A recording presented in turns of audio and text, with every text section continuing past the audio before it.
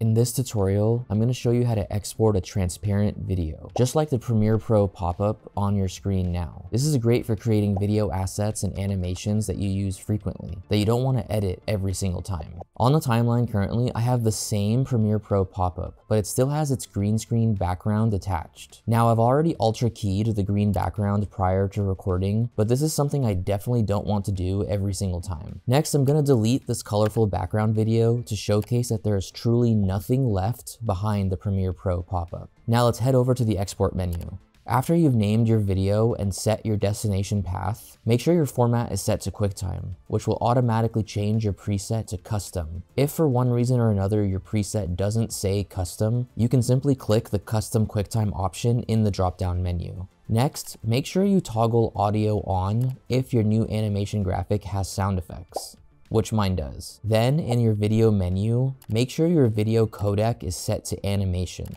And then the final step after clicking more is making sure that your depth is set to 8-bit plus alpha, so you can export the alpha channel as well. Now we can export. Just keep in mind that while this new transparent animation won't work in a regular media player, it will work in Premiere Pro.